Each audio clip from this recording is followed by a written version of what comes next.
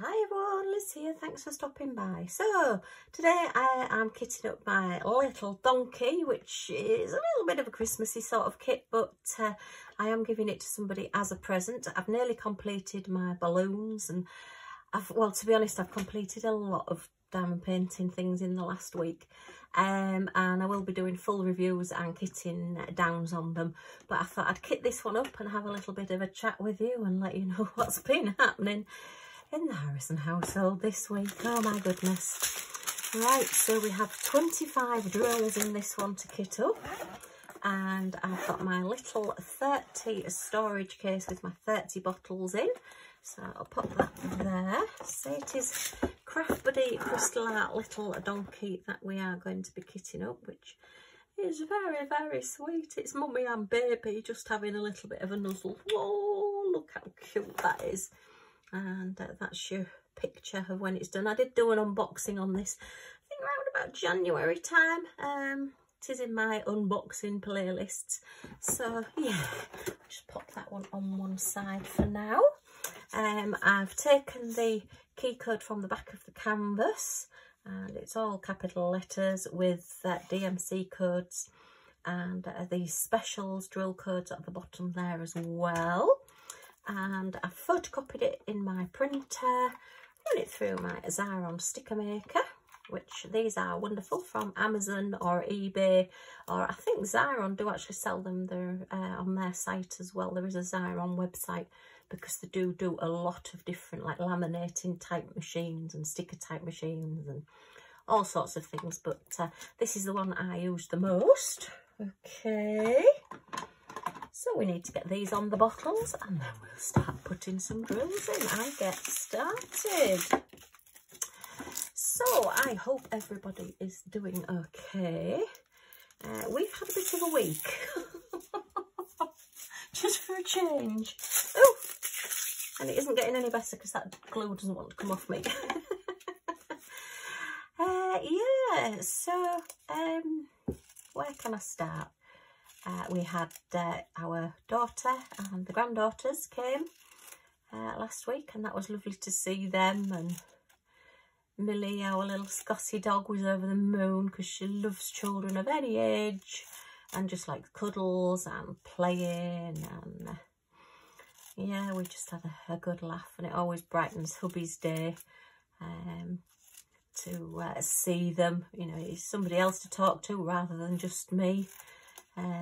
Yeah, with the best will in the world, when you're spending 24 hours a day, 7 days a week with somebody, you do eventually run out of things to say.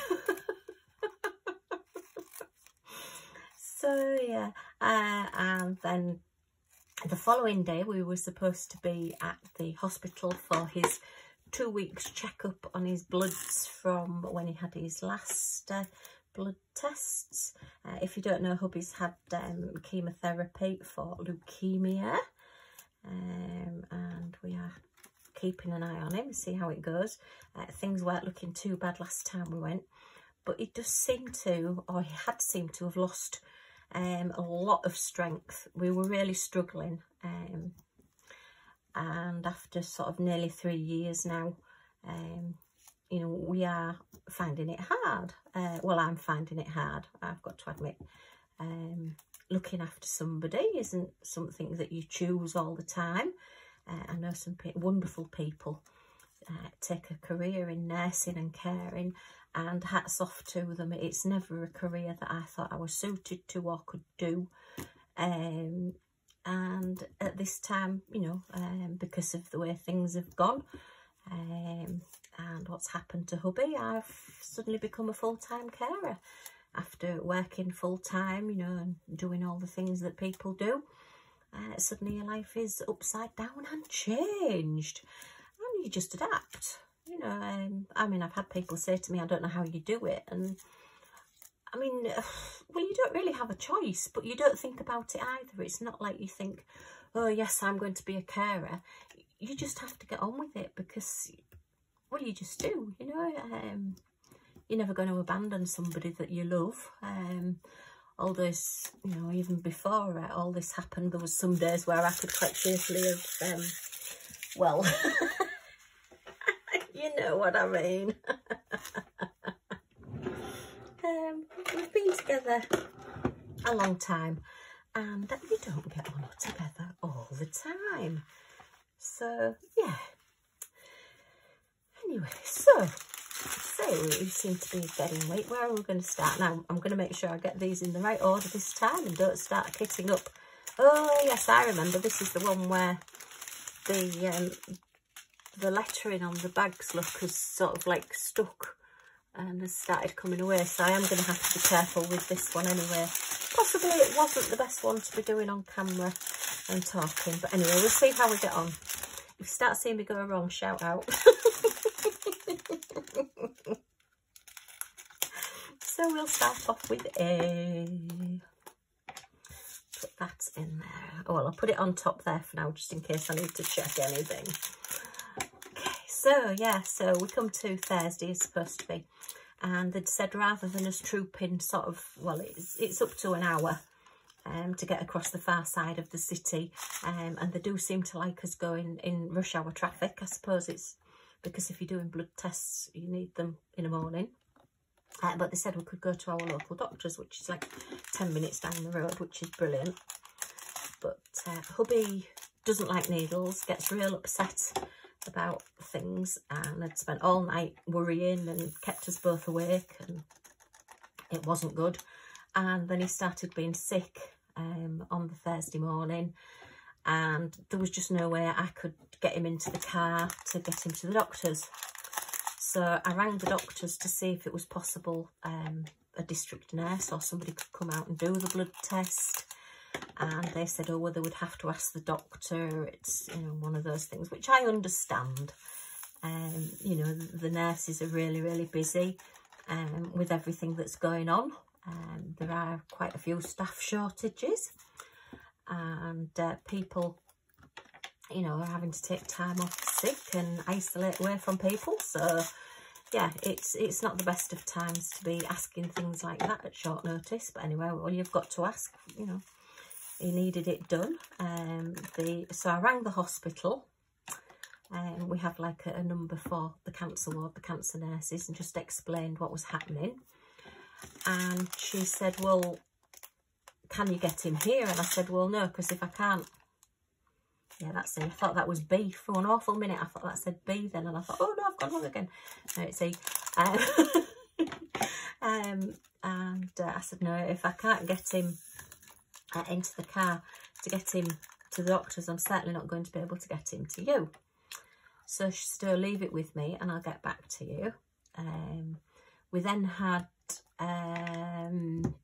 occupational therapy and physiotherapy coming in the afternoon. Because we'd asked for help, we've spoken to our doctors, they have to go like the official channels, and they wanted to send people out to assess him again, because obviously, you know, since his like cancer diagnosis, things have changed, so he needs to be reassessed again, and we need to be looking at what help we have and if we can get any extra help, or even any little gadgets that can make life just that little bit easier. You know, see what's available. Even if there's nothing, at least we've asked and we know. But there could be something that could have been helping us for the last couple of years and we've not realised. So, you know, we're sort of going down that route at the moment.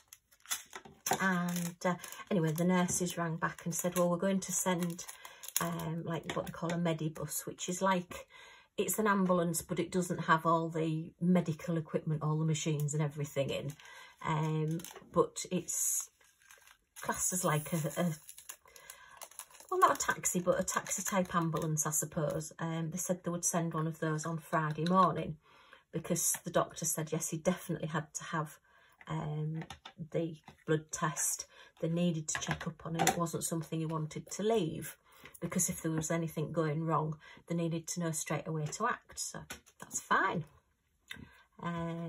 So Friday morning comes along, and this, well, the appointment was 10:30 up at the hospital, and as I say, it can, depending on traffic and roadworks and things, it could take up to an hour. Average is usually about 40 minutes to get there, but it can take an hour, and sometimes longer. You know what traffic's like.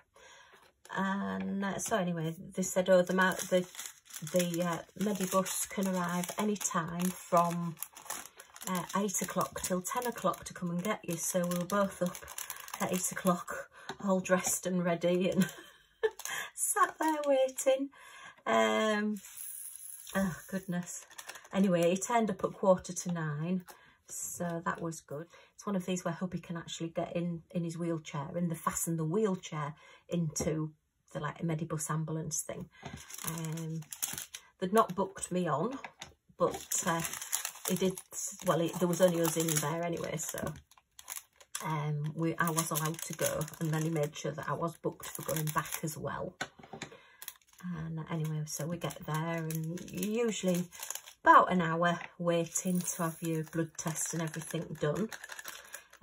And as hubby got called through, I said, oh, well, you know, do we need to wait for the results, or are we okay to go home?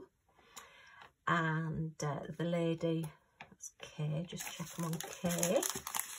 Yeah, the lady says, oh, well, if you go and check, because there's like outpatient wards, as it were, where you see the doctors and everything. So I went trundling down there while hubby was having his blood test and getting sorted out and everything.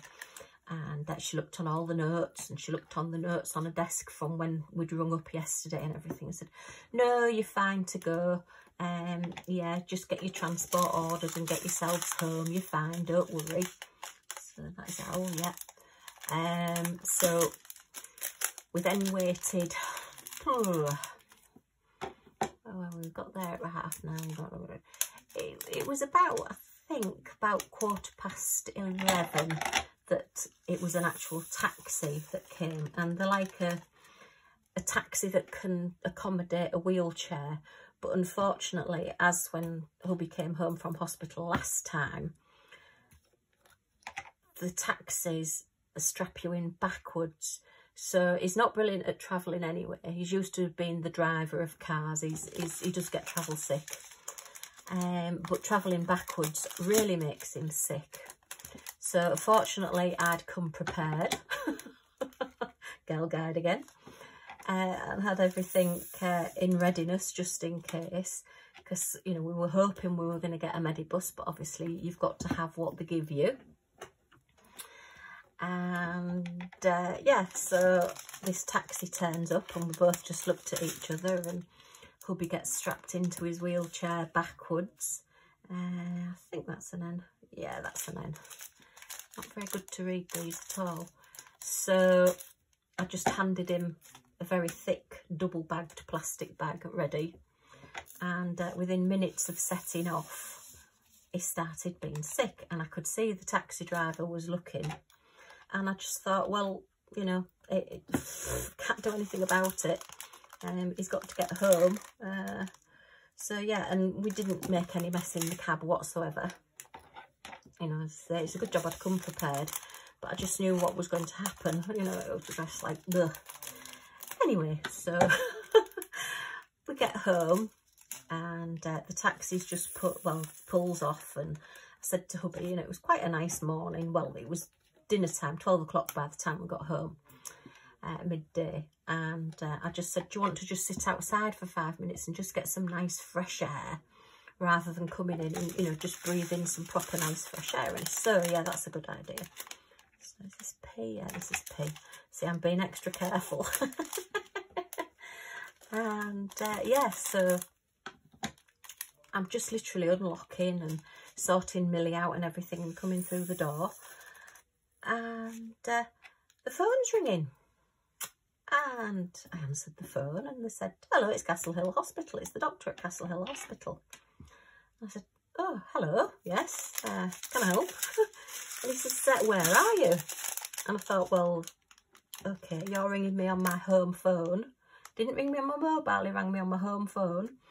And you're asking me where I am. But anyway, maybe you thought my home phone was really portable and I could take it all around the country, I don't know. But I said, well, I'm at home, we've just walked through the door. He says, you've been to the hospital this morning, haven't you? And I said, yes, we've had a blood test. And he said, yes, I've got the results. And you know, I think, is it just me? Is it like, let's ask silly questions? where are you? Ringing you on your house phone. And then, have you been to hospital this morning when you've got a blood test in front of you that was done this morning at the hospital? Is it just me? Anyway, I just said, oh yes. He says, well, we need you to come straight back.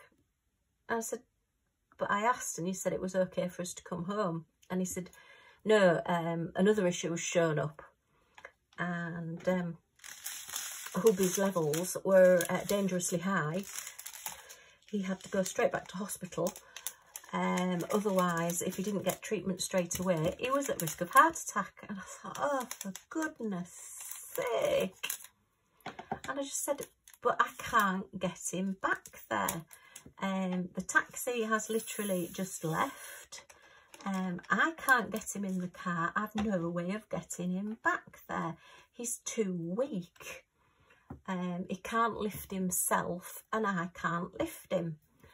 So he says, oh, well, we need him back urgently. Can you ring 999? And I said, well, I can, but won't they take him to the other hospital then? Because he would, if you ring 999, that's like accident and emergency he would go to, which is the other hospital, which isn't where he needs to be. So he says, leave it with me and I'll get back to you. So we're like, oh no. And strangely enough, after Hubby had been sick and came into the house, he's sat drinking a cup of tea and he's joking and laughing with me. And we're like, oh, what on earth is going to happen next? I'm like, you're definitely just working your way through a medical dictionary and ticking off everything in there. Can you please stop it? We've had enough now. And, you know, it was the best he'd been for quite a few days, to be fair. And yet they're saying he's in imminent danger of having a heart attack unless he gets treatment straight away. And we're like, oh, okay. Anyway, this nurse, the nurse that I've spoken to the day before, rings up and says, I'm ringing about your results. I said, oh yeah, we're just waiting for the doctor to ring us back and let us know what's happening about getting Hubby back into hospital. And she said, oh, do you know about that? It's like, well, yes, I spoke to the doctor at 12 o'clock. I think this was about 1:45. This was about 3/4 an hour later. I just presumed she was ringing back. The doctor had maybe passed it on to the nurse, but, well, for whatever reason, he hadn't. So anyway, she says, well, I'm going to arrange transport for you, and I'll let you know what's happening. He will have to be an overnight because it's an overnight treatment he has to have. So that was big sulks all round. Hubby hates going in hospital. Oh, I'm not going in hospital. I said, oh, you are. I said, you're going whether I have to kick you there or not. I mean, you know, I'm not having you poorly in at home and all the rest of it. You've got to go, it's, you know. So anyway, I talked him round. He just automatically says no, but anyway, he's gone. Sorry, it sounds like I'm bullying him, but I'm not really. I'm just trying to talk sense to him. Anyway, so 3:15, this medibus turns up and we're like, oh, we weren't even ready. We were waiting for somebody to ring us back and let us know what was happening, but as usual, nobody rang us back. But anyway, at least he got there. So I rushed round and got all his bag and got everything all done. So yeah, he had to get taken back into hospital. And so yeah, so he spent the whole weekend there. And then he came home on Monday. So yeah, it's just one of those things. He's got like a second home at the moment. He keeps twanging back to hospital. But anyway, he's back home now. He's doing okay. We've had a bit of fun this morning.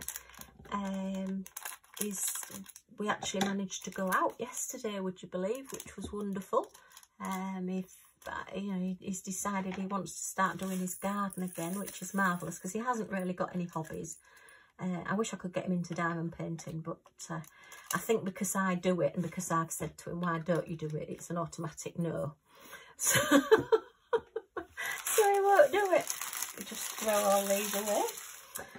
So yeah, he's decided he wants to start doing a bit of gardening again. So I say since he's had this treatment, this week he's just got stronger and stronger and stronger, which is marvellous.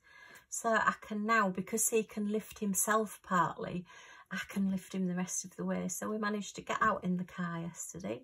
We went and we've got him some plants and some little tubs, and he's been out gardening today. And Millie's been helping, of course. So I'll put a few photographs and a little clip in there as well. Yeah, what he's been up to. So it's been wonderful to have him home, and fingers crossed we might actually keep him out of hospital for a while. I think he's just trying to finish me off, you know. Your heart's just in your mouth every time, you know, somebody rings you up and says, oh, is it imminent risk of a heart attack? And it's come straight back and you're like, what? What else can we go through? But anyway, at least I've got diamond painting. So I have done a lot over the weekend. I have got my Easter theme finished off. So if you would like to see my little Easter decorations that I've finished, I'll put a little clip of a video at the end of this showing you my little corner and my little fireplace decorations that I've done. It's not as elaborate as last year because I've just not, while hubby was away, I wasn't just quite in the mood. But anyway, it's just something for you to see. So that's been a very quick kitting up. I've actually managed to do it with no spills and no messing up, putting them in the wrong one. So that's brilliant. So that is little donkey all kitted up and ready to go. And I shall just finish off by, if you celebrate Easter and do anything for Easter, I wish you a nice, happy, healthy Easter. And if you've enjoyed looking at this and listening to me rabbit on, then a thumbs up is always much appreciated. If you want to come back and see what I get up to next, then if you subscribe, press that subscribe button, the all notifications bell next to it, you'll be notified when any of my next videos come up. And if you hang on, and after my little goodbye, there will be some videos of hubby out gardening with Millie, and then my little Easter display after that as well. Okay, well, thank you ever so much for watching, and I do hope to see you all again soon. Bye for now.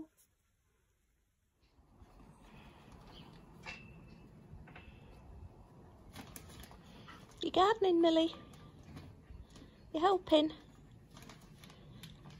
You help though. Pull up a few weeds while you're there. And